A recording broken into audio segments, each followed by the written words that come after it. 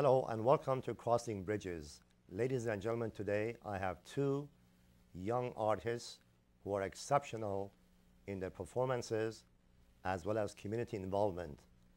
Today they are going to be performing for your delight. Violinist is Jeffrey Wu, who is only 12 years old, and on keyboard, Gigi Yip, who is 15 years old. Both these young people have performed for a number of years, and they began their music lessons at the age of 6. Jeffrey takes his violin lessons from well-known violist John Acevedo. He's also multi-talented, and he also takes piano lessons from concert pianist Ying Huang.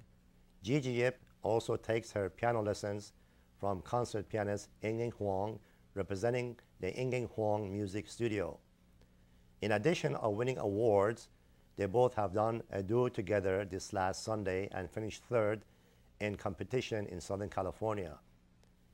Jeffrey goes to Temple City in school, and Gigi is going to Maranatha High School in Pasadena. Now, Gigi has a very exceptional role in the community. She recently received the highest prestige award from Pasadena Human Relations Commission as Harry Sheldon Youth Award. What she does, in addition to the other activities, she performs on a regular basis for the homeless people in Los Angeles. And both along with Jeffrey, they have done much community programs by performing at senior citizens, retirement homes on a regular basis. And it's really a joy to have these wonderful young people on my show today, because it's always a pleasure not only to see talented young people perform for you, but at the same time to have exceptional community involvement, which is the key of giving back to community. Our program will begin with Jeffrey performing 3 compositions, and then Gigi will join Jeffrey on keyboard, performing the finale of the program titled Beethoven Spring Sonata, Opus 24, number 5. So after a short, brief commercial, we'll begin with the program.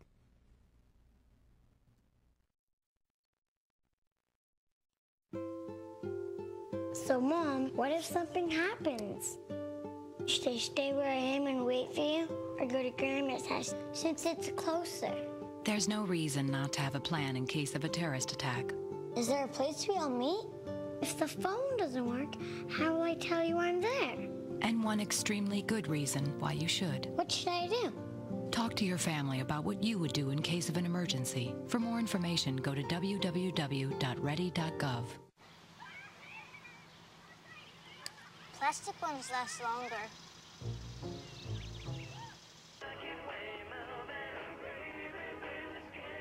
Pork bellies close steady due to speculation that demand for bacon-related products.